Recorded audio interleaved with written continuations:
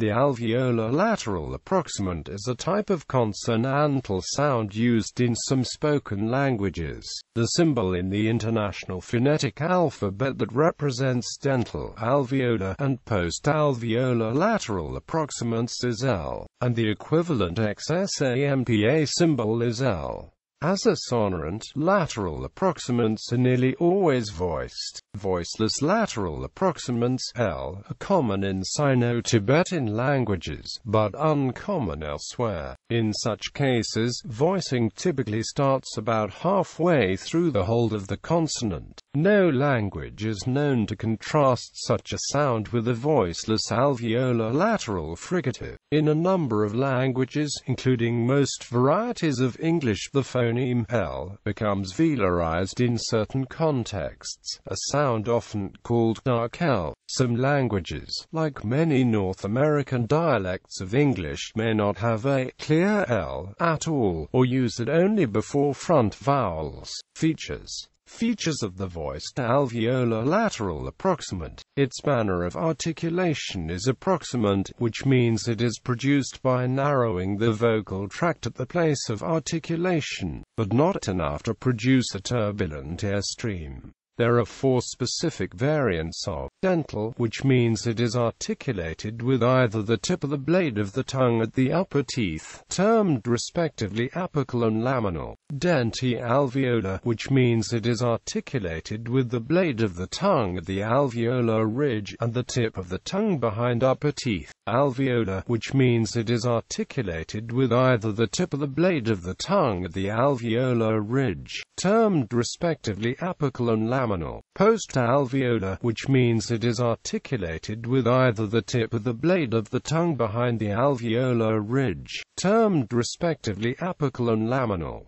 Its phonation is voiced, which means the vocal cords vibrate during the articulation. It is an oral consonant, which means air is allowed to escape through the mouth only. It is a lateral consonant, which means it is produced by directing the airstream over the sides of the tongue, rather than down the middle. The airstream mechanism is pulmonic, which means it is articulated by pushing air solely with the lungs and diaphragm, as in most sounds.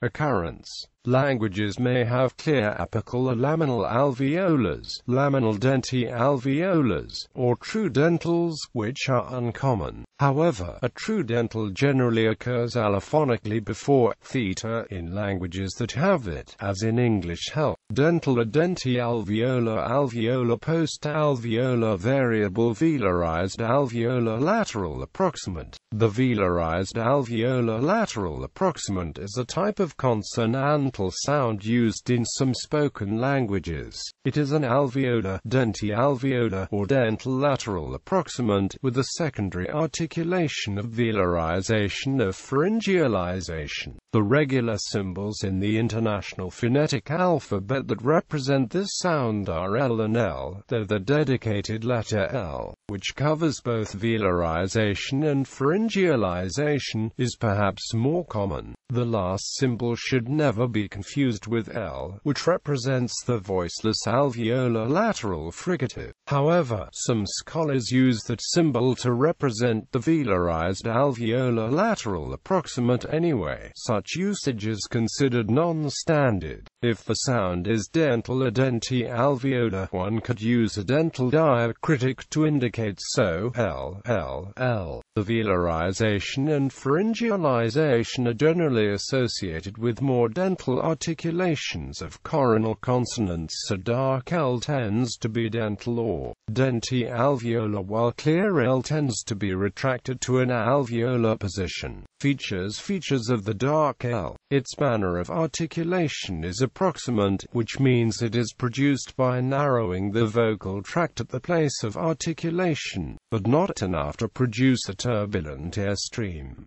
There are 4 specific variants of dental, which means it is articulated with either the tip or the blade of the tongue at the upper teeth. Denti-alveolar, which means it is articulated with the blade of the tongue at the alveolar ridge, and the tip of the tongue behind upper teeth. Alveolar, which means it is articulated with either the tip or, more rarely, the blade of the tongue at the alveolar ridge, termed respectively apical and laminal. Postalveolar, which means it is articulated with either the tip or the blade of the tongue behind the alveolar ridge, termed respectively apical and laminal. It has a secondary articulation of velarization of pharyngealization, meaning that the back or root of the tongue approaches the soft palate, or the back of the throat, respectively.